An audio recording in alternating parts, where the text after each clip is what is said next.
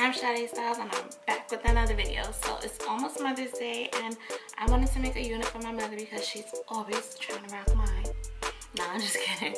Well, she does. Every time I make a new wig, she's like, oh, let me see how it looks, whatever. But yeah. So I'm about to just make her a wig. We're gonna be twinning. I'm making her an identical wig to mine.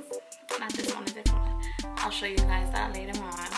But yeah, I just thought I would show you guys a little bit how I construct my wigs. Today I'm using my handy dandy mannequin Kyle. Say hi, Kyle. And I'm using a spandex foam cap. Her unit will be with a closure. I'm not gonna be doing a frontal like I usually do because, you know, she doesn't have time to be gluing stuff down and all that. She wants to just get up, put it on, and go.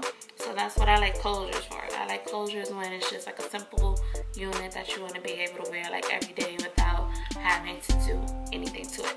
So this is from my line, Cashmere London. This is one of our closures, and I love, like, look at this. Look at that. I haven't done anything to this hair. I haven't washed it yet. I haven't done anything. This is just how it comes. It's so beautiful. This is our Brazilian straight. So if you're interested, you can check my website out. That's www.shadistyles.com. That will be in the description box as well. I'm going to be using 3 bundles of our straight Brazilian hair. Okay. So these bundles are in the inches. What are we doing here? Oh, we're doing 22. 24, 26. Alright guys, so let's get into this unit. I'm showing y'all my finger. I hurt my finger, y'all. I slammed it in my friend's car door, but that is not going to stop me from slaying this Mother's Day unit for my mother. So right now I'm just stitching down the closure to my spandex dome cap. You want to make sure that you're sewing really close together. You don't want there to be any gaps, okay? You want it to lay nice and flat so you can slay. So I always do one side first, then I go over to the next side, which you'll see in a second, and then I go ahead and I connect them in the back. So, you know, real simple. Just take your time, stitch nice and close together. You see? Stitch nice and close together, and now you're gonna connect them in the back. Just like that. Connect them in the back. Hey, just like that. I'm sorry, yeah. But y'all know what I mean.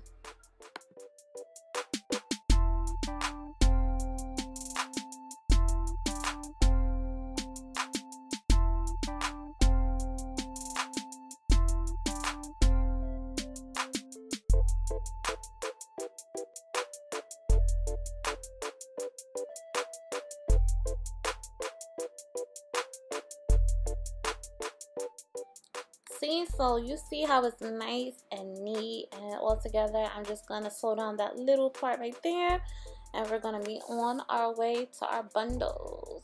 All right, so here we go. The first length that I'm using is our 26. Yes, that's 26 inches of pure, beautiful virgin Brazilian hair. Okay, and you need to make sure you get you some because this hair is flawless, y'all. Like, get into this hair. All right, I'm just having a little difficulty because I don't never cut the rubber band off. I always unravel it. I don't know why, but anyway, I'm moving right along. So you're just gonna measure and start stitching. You want to make sure your first stitch lines up with your closure so that hair can just be nice and flowy. You don't gotta worry about nothing when the wind blows. And yeah, so I always double and sometimes triple knot my first stitch because you want it to be nice and secure. Your foundation is everything. Foundation. I said foundation. Y'all know I teach, but yeah, your foundation is everything. So I'm just showing y'all up close. There goes those 3 to 4 stitches, and now I'm gonna proceed to stitch around the base.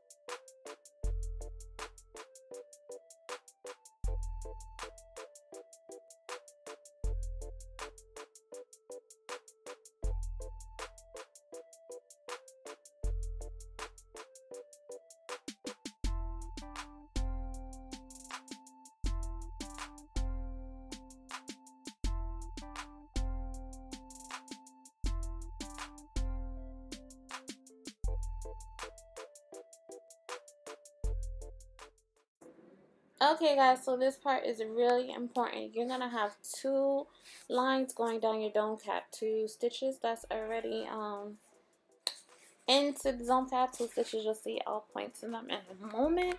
You're gonna make sure that you do not stitch on that line. It's very important that you don't stitch on the two lines that's coming down vertically, and you don't want to stitch around that entire line that goes around the base of the dome cap, because your dome cap will not give, it will not stretch, it'll be super tight, you won't be able to get it on. So that's a big no.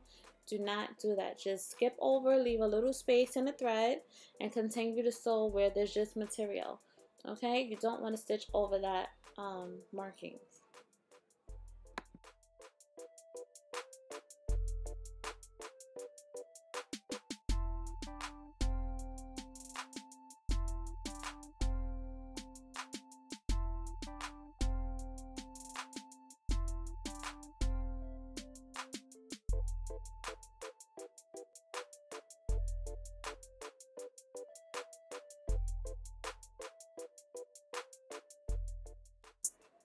Okay, so now we're almost to the front. We almost completed with our first row, and that wasn't so hard, was it? Aside from my finger hurting, but yeah, it's not hard.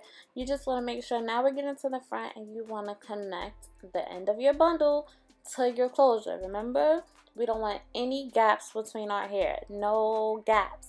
So you're going to just keep stitching until you get to that closure, connect it. Then you're going to do the fold over method, because we're not cutting these bundles. We don't want any shedding. So you see that?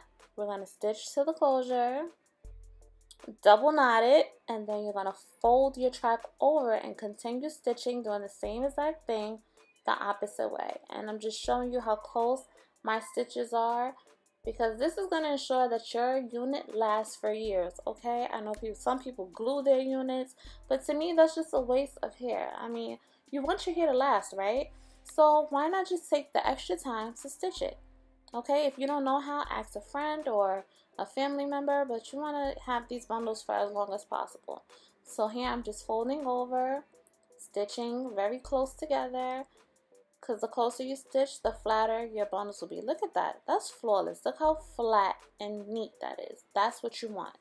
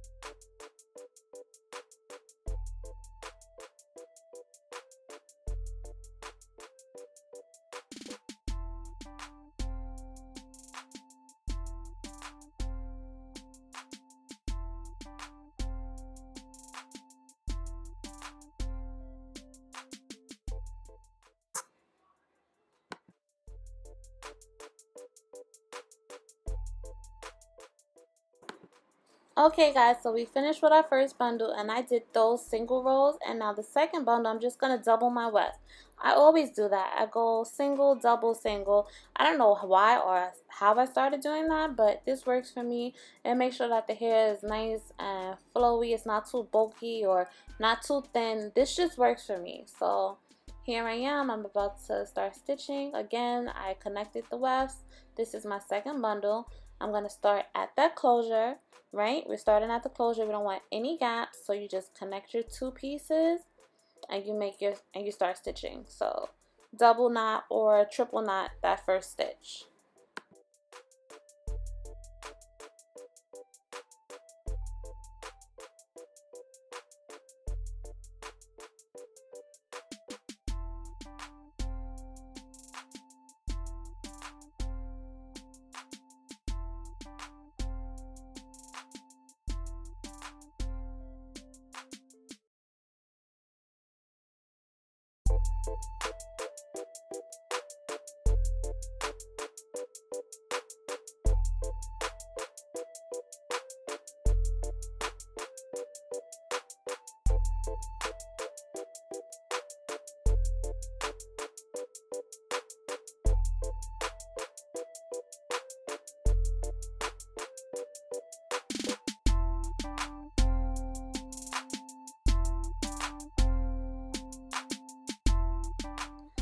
Okay, so moving right along, we're almost finished with that second bundle. Yes, honey, we are almost finished with this unit. We are about to slay. Are you ready?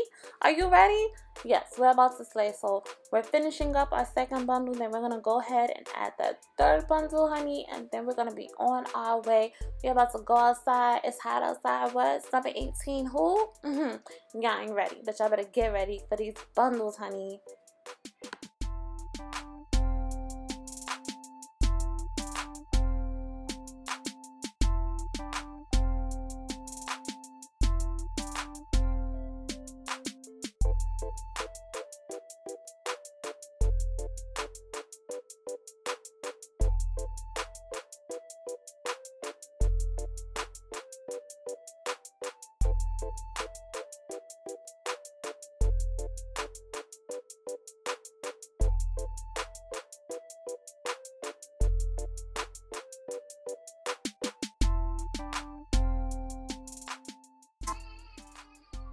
Okay, so we just gotta finish that little gap with our last bundle, and then we are done. So I just wanted to show you guys what it's looking like. That's that third bundle, and now you just want to try to straighten it out. You're not so much going into you want to start to straighten it out, okay, so we can have a straight line meeting our closure.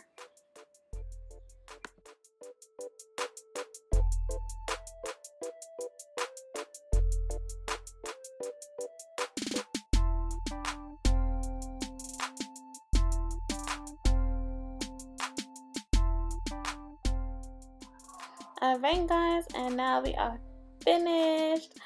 I love this unit. It looks so good. I can't wait to see my mother's face. I know she's gonna love it.